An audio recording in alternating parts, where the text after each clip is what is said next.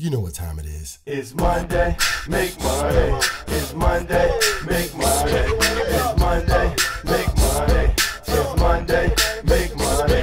It's Monday, make money. It's Monday, make money. It's Make Money Mondays with Sean B. Bradley.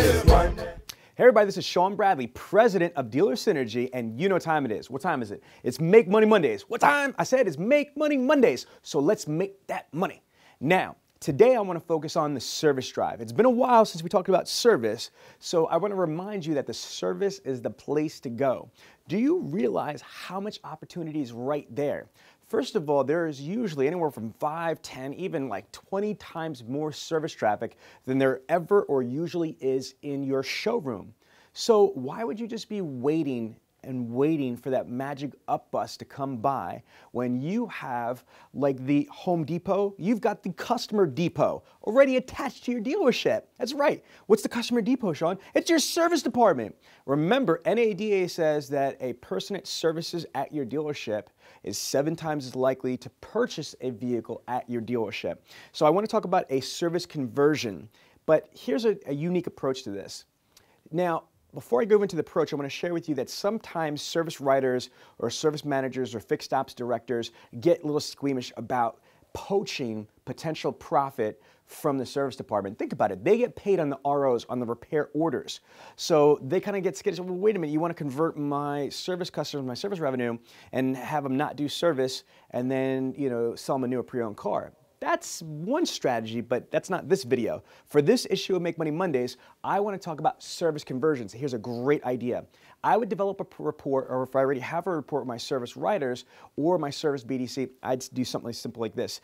Everybody that actually went through my service department yesterday, the day before, I want to get that list. I want to look at all the ROs, all the repair orders, after they turned around and left the dealership. And I would benchmark, I would talk to my manager, my GSM, GM, or service director, and I would look at any type of, let's just say red flag. If somebody was in the dealership and they have X amount of mileage on their car, or they're out of warranty, or they just spent, especially this one, if they spent a lot of money buying, a new transmission or rebuilding an engine or whatever it is, this is a perfect candidate for my buyback program. What's that? Listen to it. Here's a word track. Ring, ring. Hey, can I speak to Mr. Customer? Hi, this is him or her. Hey, my name is Sean Bradley. I'm calling from ABC Motors Service Department. Did I catch you at a good time? Yeah, what's up? Well, Mr. Customer, I was calling because it says here you were in our service department yesterday. Is that correct? Yes. Well, first, how was your experience? Oh, it was great. Awesome. And it says here that you just basically paid for a brand new transmission. Is that correct? Yes. You spent X amount of dollars, correct? Yes. Okay, and it says here that your vehicle's out of warranty and it's got X amount of miles on it. Is that correct? Yes. Now, stop narrative. You see, I'm kind of painting this bleak reminder that they've got an older vehicle, they just spent a lot of money, it's out of warranty, and I'm reminding them on purpose. Remember, the RO is already cleared, the dealership has already received their service revenue. So what am I doing now? Wait for it, watch this. Mr. Customer, did anybody tell you about our buyback program? No, what's that? Of course nobody did, by the way, because I'm about to tell them.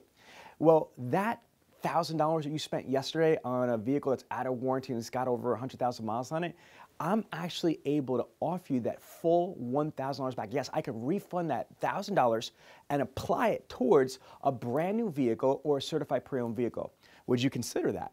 Stop. Now, there's different work tracks that we could use, and you can find them on Bradley On Demand, but think about how cool that is. Somebody came in, they spent money in your service department. It's like the gift that keeps on giving.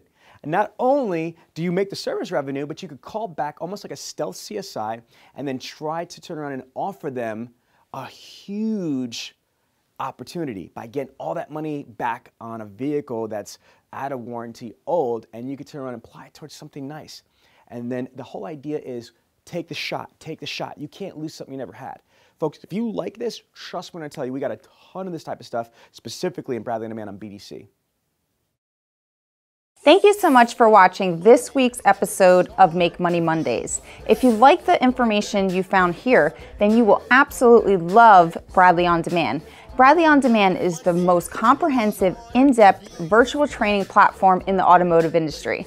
We teach you everything from internet sales to phone sales, F&I, and everything in between. So sign up at www.bradleyondemand.com.